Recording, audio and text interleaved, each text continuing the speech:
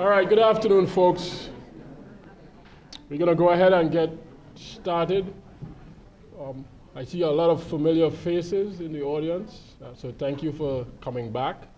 And I see some, what appear to me at least, to be new faces, so welcome. I'm Roger Ward. I'm Vice President for Operations and Planning and one of the co-chairs of the self-study process. The other co-chair is Dean Eddington from the School of Pharmacy, and I'll introduce Natalie in a little while after I go through a portion of the presentation. Before I get into the presentation, I want to acknowledge those of you who have been involved in the process from the outset. We've been at this for 2.5 years now, and many of you in this room have been engaged from the outset. Many of you have gotten engaged at different points in the process.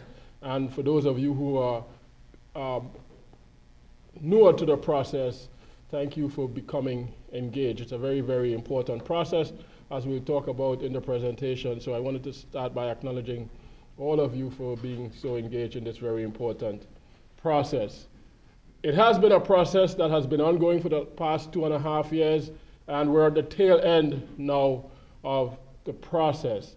And so essentially what that means is this presentation, therefore, is mostly informational to let you know where we are in the process, what's left to be done, and to share with you sort of like where we've been and where we are currently, and then what's next in the next, actually 3 weeks from now, when everything that we've been preparing for comes to a head. For those of you who've been engaged throughout the process, you would have had the opportunity early on to pose questions, help shape the self-study, which is now in its final form and so on, and had the opportunity to provide input and feedback. And over the course of 2.5 years, that document has evolved, and over recommendations change, language change, information change, and the document shaped by input from folks all across the university in settings and venues like this one. So the document has been submitted to Middle States, so it's finalized. So what we are talking about now is that final document. So there is no table exercise. For those of you who came to these sessions in the past, when we set you up on these round tables, we gave you work to do. There is no work to do this time around in terms of what do you think of this recommendation, what do you think of that recommendation, what's the strength of that recommendation versus the strength of this one. Should we include this, should we take that out?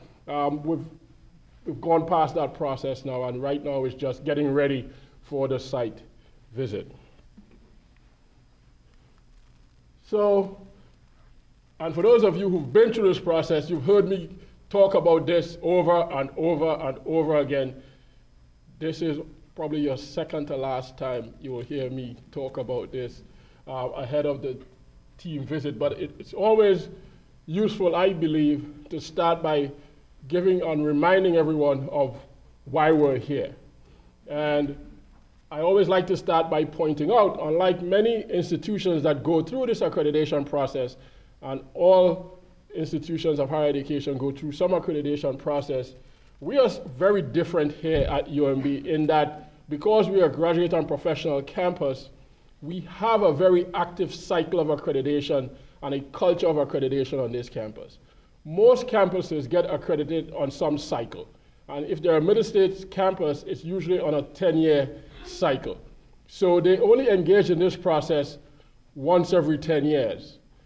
Because of how we are configured here, and because each of our professional schools is accredited by what we call a specialty accreditor, those schools, as you will see in a little while, are in different phases of accreditation. So as a campus, we always have accreditation activity going on this campus, albeit most at the school level. So our faculty, our staff, our students, especially in the schools, are used to being accredited. They don't have to ask what is accreditation and why it's important.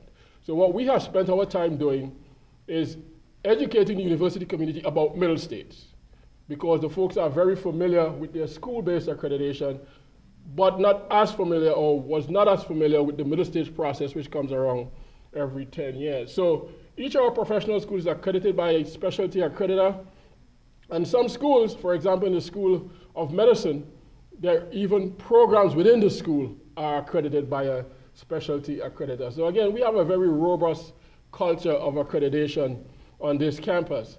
And this infographic depicts that culture, that activity that happens on this campus. You see all our schools, you see the different accrediting bodies, and you see the timetable. It's all over the map. As a matter of fact, anyone here from the School of Medicine? No? No? Okay, one person over here. The School of Medicine, and they're probably all exhausted, because the School of Medicine just completed the LCME site visit, was it last week?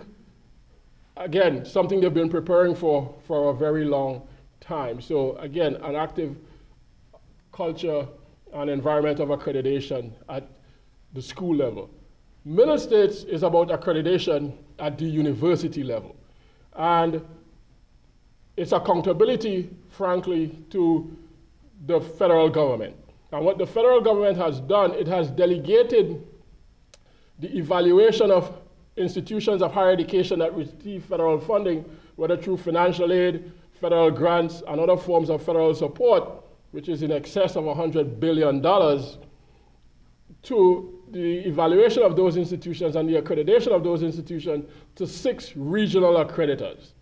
And Middle States is one of those regional accreditors. And that's, this is how the map is divided up by the federal government in terms of accreditation. We're in the pink, if that shows up on the screen, area on this map, and that's the Middle States region. That's where we are located. And so our regional accreditor is Middle States.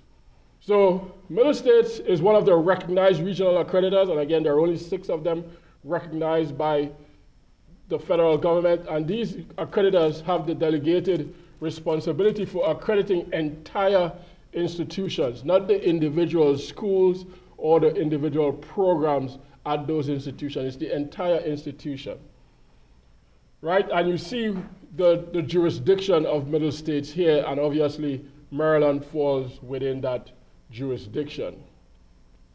So what is so significant about the Middle States accreditation?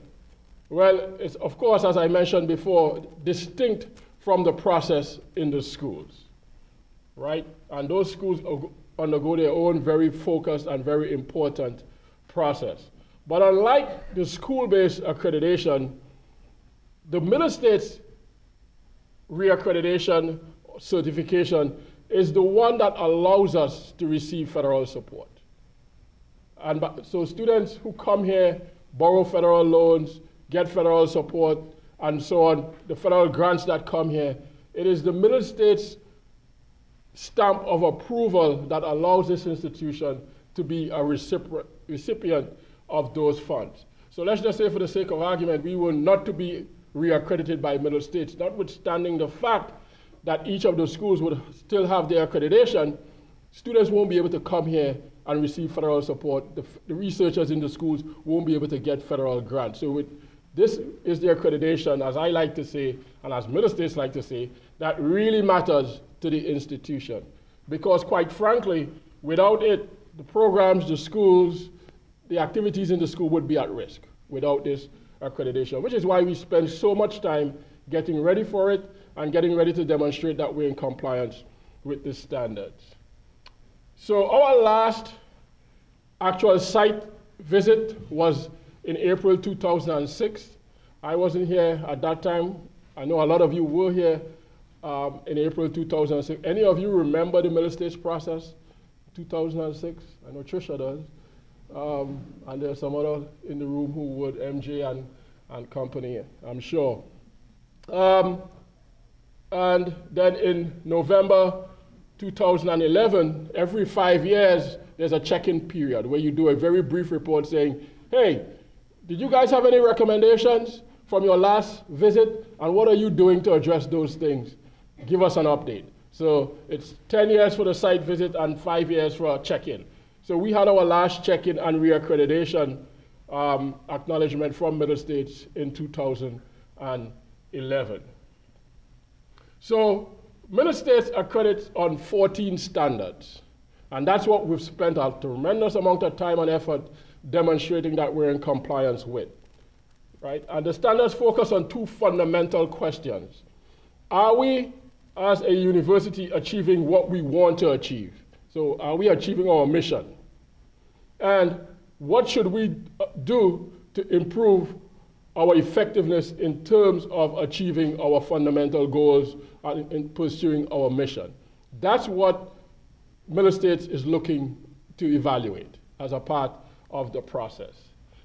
I mentioned that there are 14 standards. These are the 14 standards. They are divided up into two buckets, 7 each.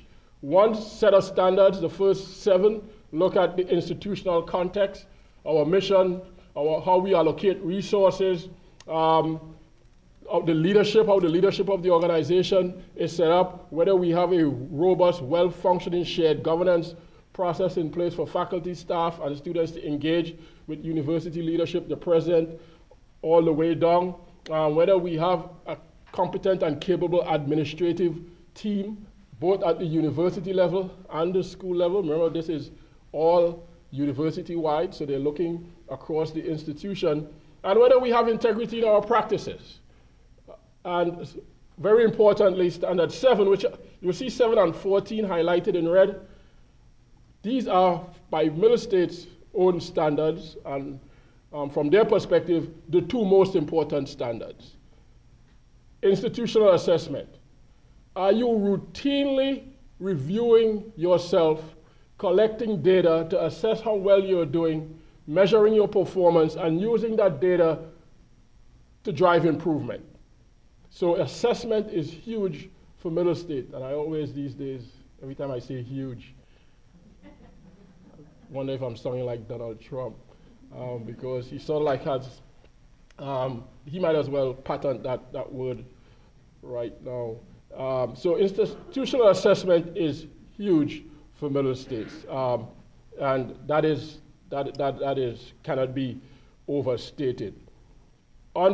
In the other bucket are the remaining 7 standards, and they are also very important. And it moves to now educational effectiveness. Do you have the infrastructure in place to support your educational effectiveness? So they start looking at your student admission and retention, the admission and retention of your students, the support services you have in place, financial aid, what you have in your campus center, your recreation and fitness facilities, and all the other wraparound services we provide students. They evaluate those to see how effective they are.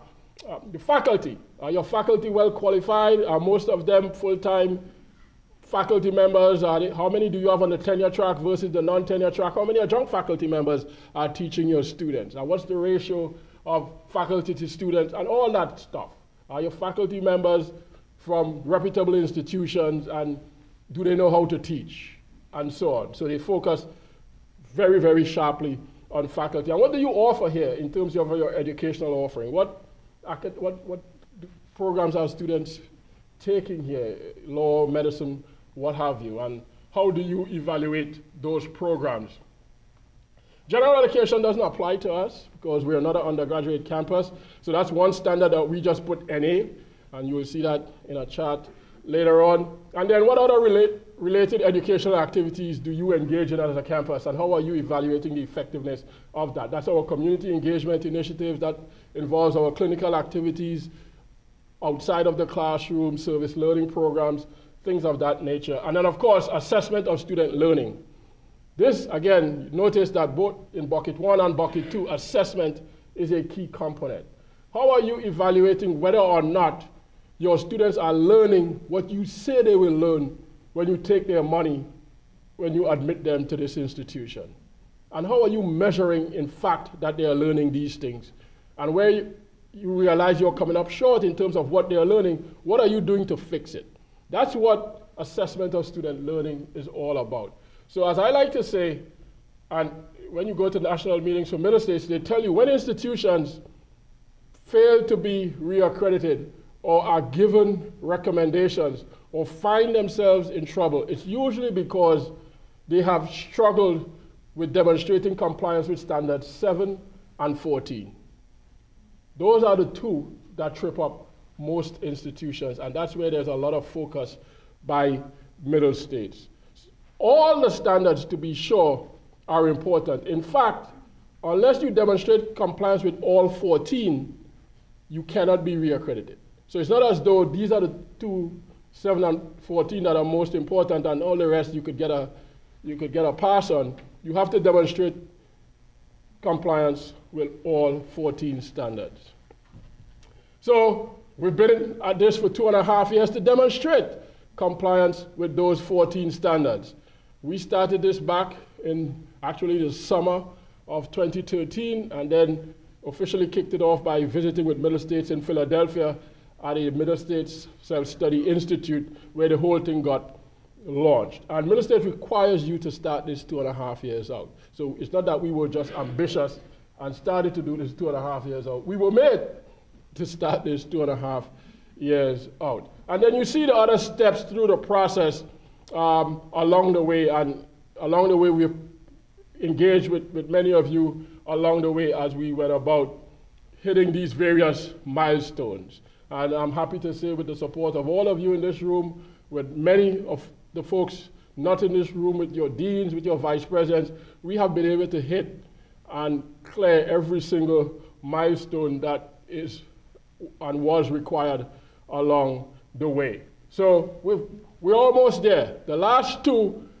are yet to be checked, because that's where we are now, right? We're hosting town halls and information sessions. This is a town hall information sessions, our smaller sessions. I did one last week with the GSA. Natalie's going to do one in the School of Pharmacy with her leadership team and her faculty. I'm leaving here after this one to go do an info session in the School of Social Work with the Faculty Council in the School of Social Work. And I think, Jeff, I'm coming to the USGA tonight to do an info session. So we're doing a bunch of these info sessions to, again, bring people up to speed. Having been engaged in this process for 2.5 years, people want to know, so where did we end up? Where did we land? So we're doing those info sessions, and then the big event is hosting the evaluation team. And we have a logistics team in place, Melinda, Hughes, Tricia, and a bunch of other people, Flav, and a bunch of other people. We've been meeting almost weekly to manage the logistics of the entire self-study, but right now our focus is on the logistics around hosting the team and welcoming them to campus. So this is our team chair. She visited it with us as a part of one of the steps along the way. Dr. Denise Rogers, she's Vice Chancellor for Interprofessional Programs at Rutgers Biomedical and Health Sciences. So she's part of the Rutgers system in New Jersey. Interestingly enough, she was interim president at University of Medicine and Dentistry in New Jersey when it was merged. That word merge ring a bell with anybody? When it was merged with Rutgers. And so she's our chair, so she has a very interesting perspective on where we are in terms of pending legislation and so on. But she assures us that's not going to be an issue for the site visit. They're going to be focused on the 14 standards, and that's what they're going to be focused on.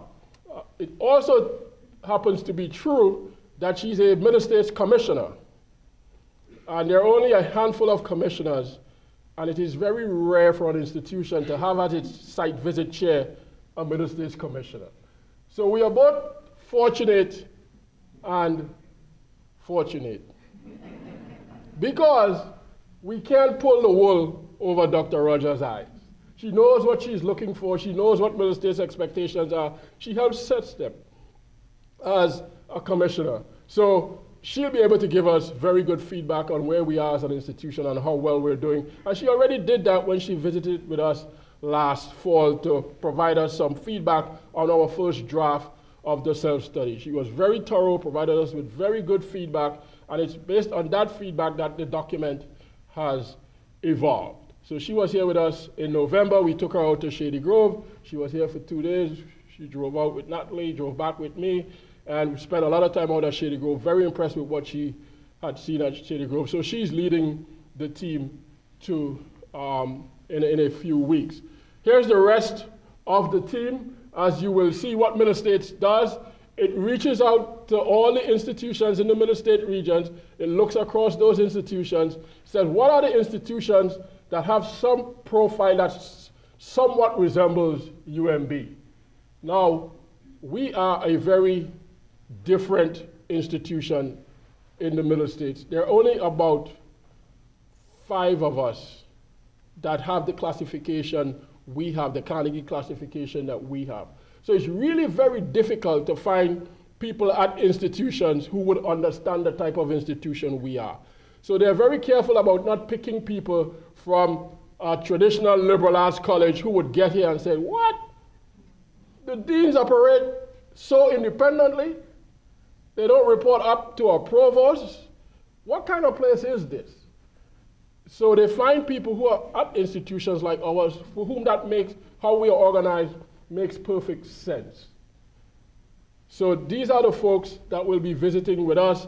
You see their names here, you see the institutions they represent, and we could certainly share what their titles are. Some of them are coming out of student affairs.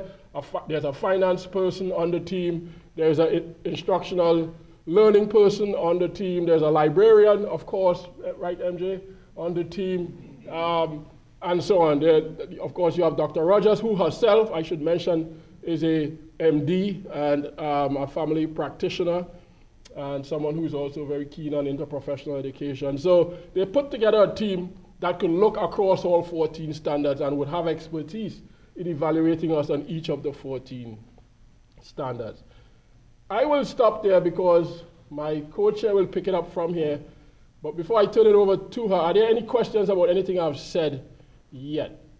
Any questions? And I should have said that from the outset. You could stop me at any point and ask for clarification, or if there are any questions, I'm happy to answer them. Or was all of this crystal clear? I'll take that as all of this was crystal clear. Happy to introduce Dean Natalie Eddington, Dean of the School of Pharmacy.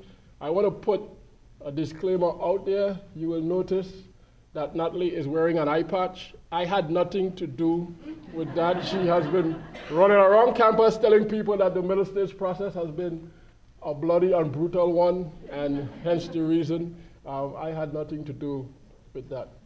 Dean Eddington?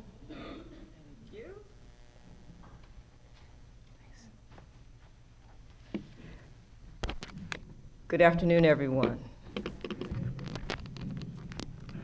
He really did hit me. But that's okay, I'll survive. So I have the opportunity to share with you the process that we use as our guide for our middle state assessment.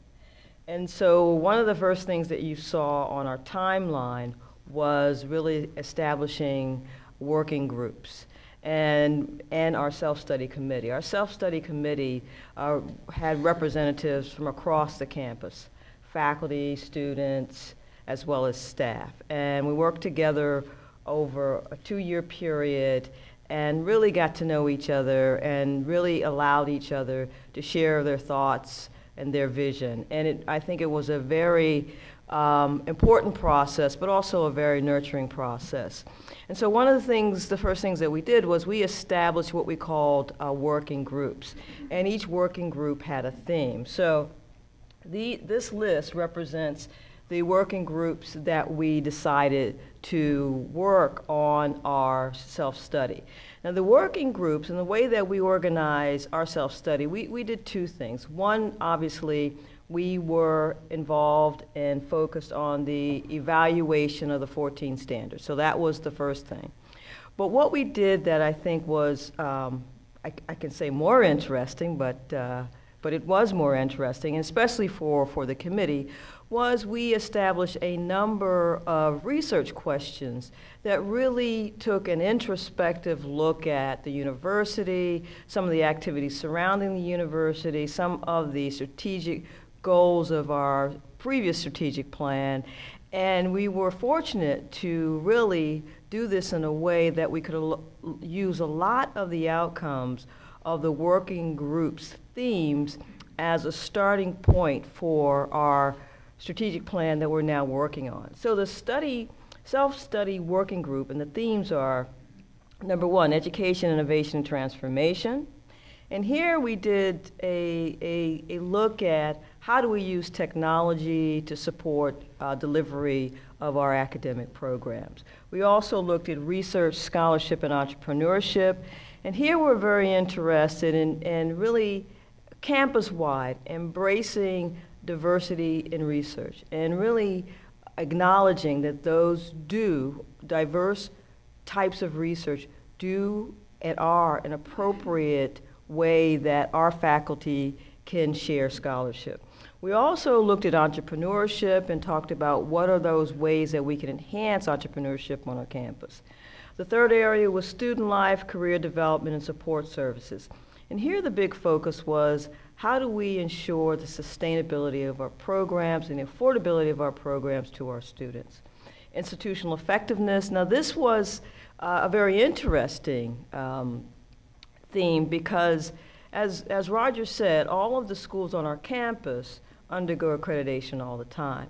But what we hadn't done is really look at an accreditation and assessment process university-wide.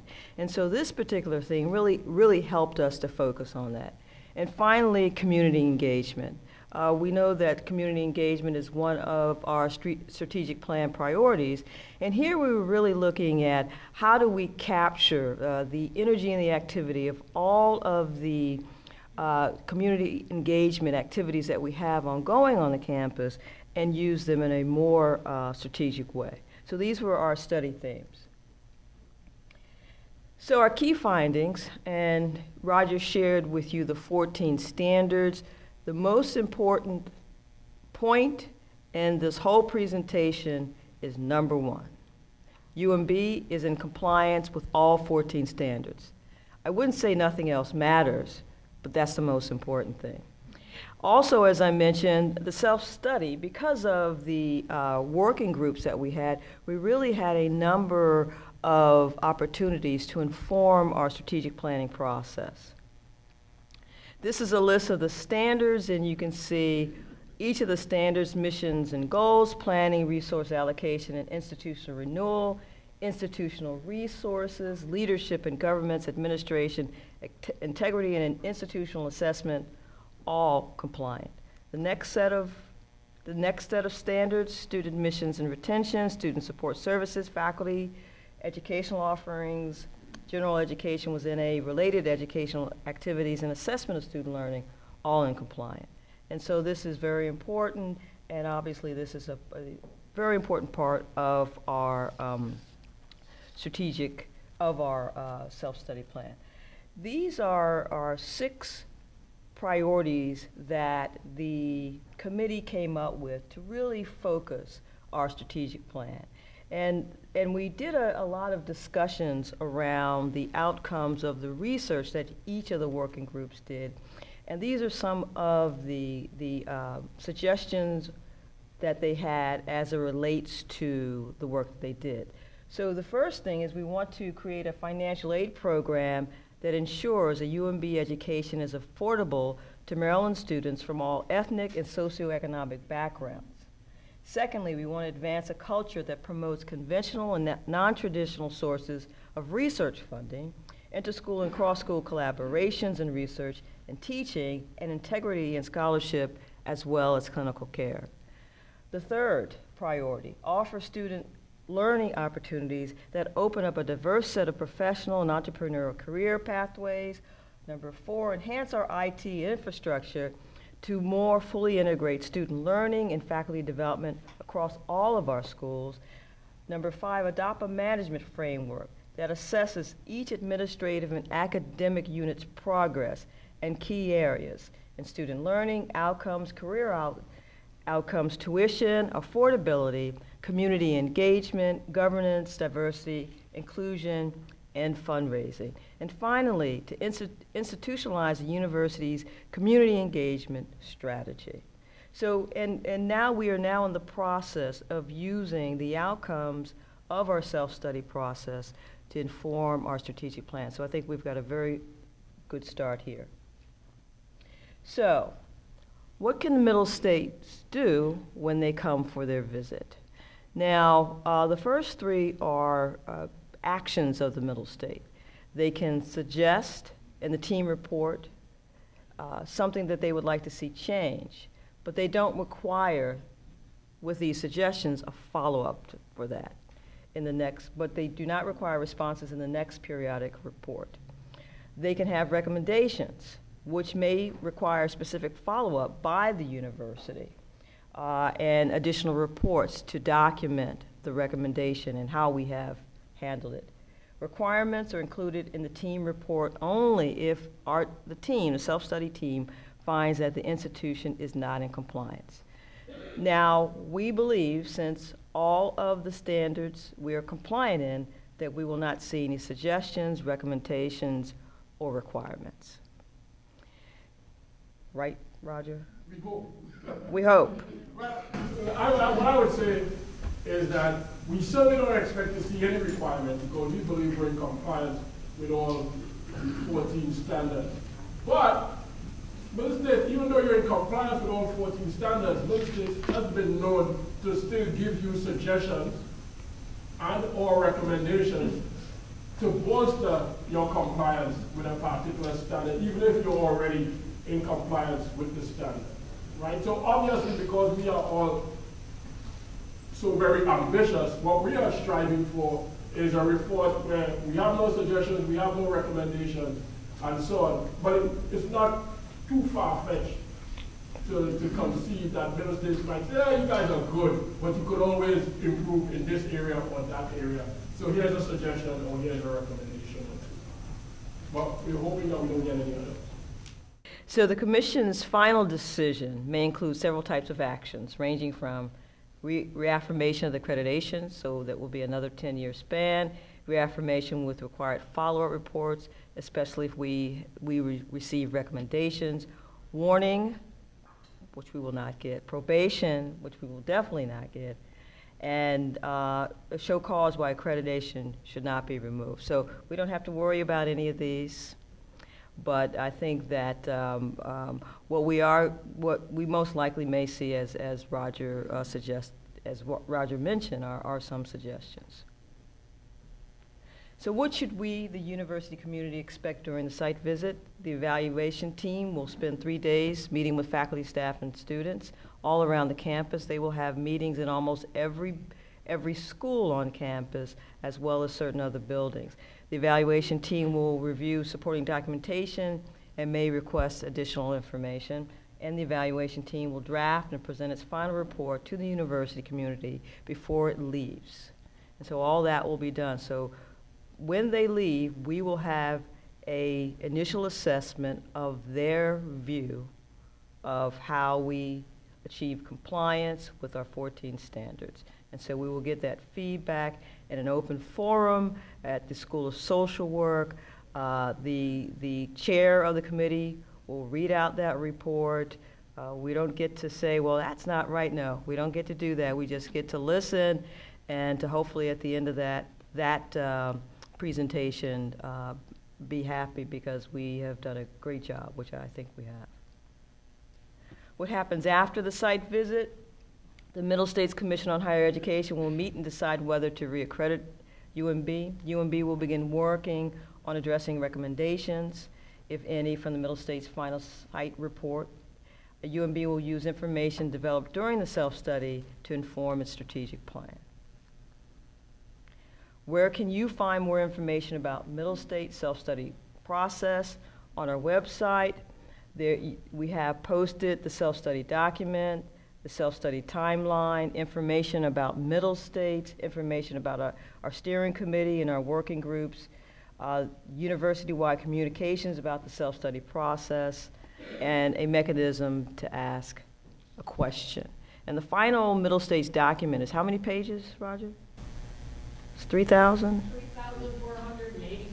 So if you don't have much time on your hands, there's something that you can read. Much of that is in the appendices. Right. The actual document itself, the self-study report, is about 175, 187, somewhere around there. And it's an easy read. So you can really It's a nice read.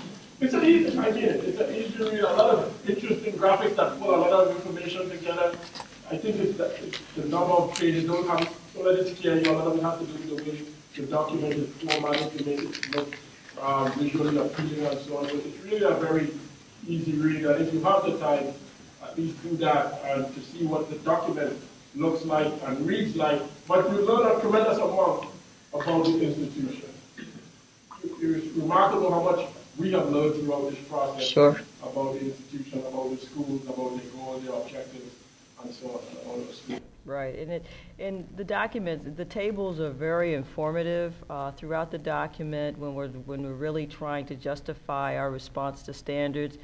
We have an overview of what's going on in each school, and I think from a perspective of looking at how we're addressing certain issues in each school, it's very interesting to see the approaches that we've all taken, the special kinds of programs that we have to support our students or our faculty. It's a very comprehensive document, and as Roger said, it's very easy to read. I read it probably about 3 times now, and was able to complete it within one sitting. So I didn't touch the appendices, though. Well, thank you. I think that's it. I want to take some questions. If you have any questions, for those of you who've been a part of the process from the outset, anything you would want a group like this to know about the process and where we have been, and for those of you who, any questions in general about anything that we've presented today, like I said at the outset, this is mostly informational to let you know where we are in the process, because we did commit at the outset to keep routinely and regularly informing you as we made progress towards the site visit. We have a takeaway for you. So with that, so I've summarized a lot of what we said here. I see a hand over there for a question. The section that you came up with for the strategic plan, the 5-year strategic plan moving forward, can you tell us what it means to institutionalize community engagement? Jeff, you want to take that one? Sure. I'm pointing to Jeff because Jeff was one of the co-chairs of that working group.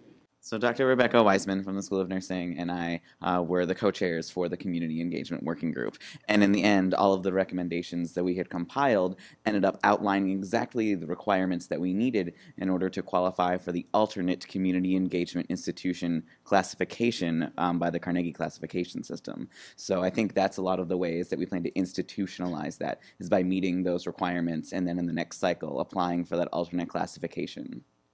Yeah, I think what we found throughout the process is that we have, like so many things here, our schools, our programs, the students themselves, our faculty themselves are doing so many interesting things in the community. We took a lot of time and effort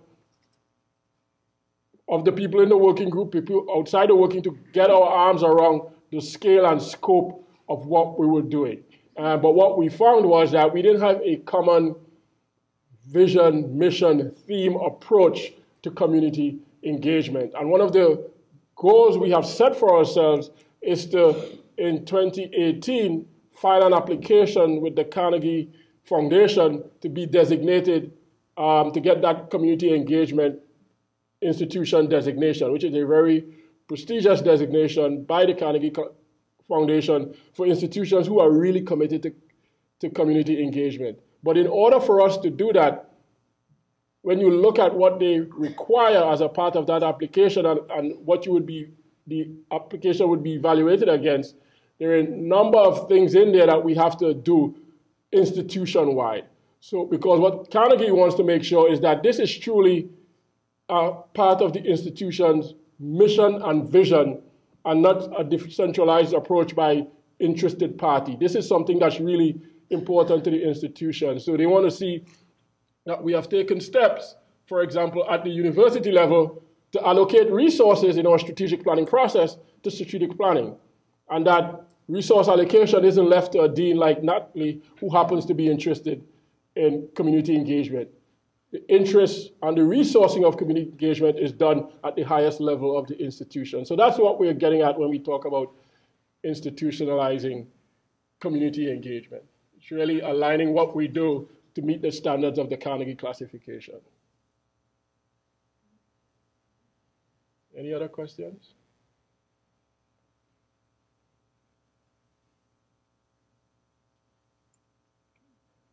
So one last ask before you leave. Natalie mentioned that report out on Wednesday, the 6th.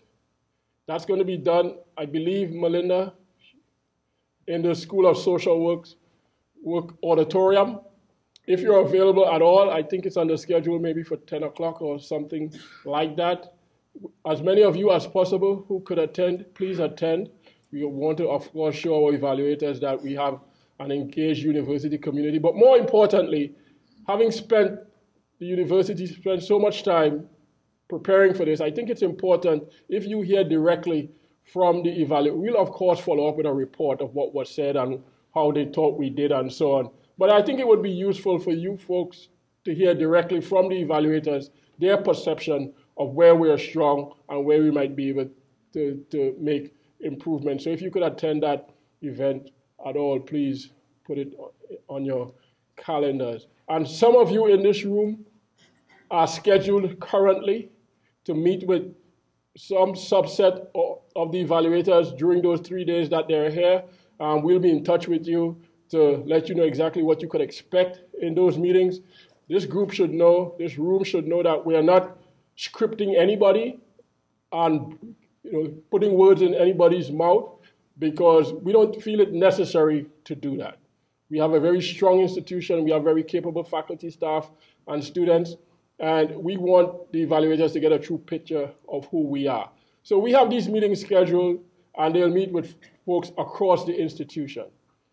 They also have the option, they will be based in the library, to just walk around campus and encounter people as they go. And they may encounter some of you, and they may ask you questions. I don't know what they will ask, but again, you should just feel free to answer as candidly and as freely as you want. I don't think we have anything to script you about, and we are not asking that anybody give anybody any false impression of who we are. We don't think that is necessary. It certainly doesn't align with our core values of transparency and so on. So again, don't be surprised if you're out and about, you're in the building grabbing a sandwich or a cup of coffee, and someone walks up and they're wearing a Middle States name tag. If they don't engage you, feel free to engage with them. I said, what are you doing here? You don't ask them that. You know what they're doing here. But ask them how their visit is going. And so on. So again, you'll see folks around. We'll try to put messages out on your digital boards and banners in the building to welcome the folks. So you'll see a lot of activity in the next few days. All right. Thank you for your time. I see cookies back there. And I think we also have the handouts. Have they? All right. Thank you, folks. Appreciate it. Thank you. Very good.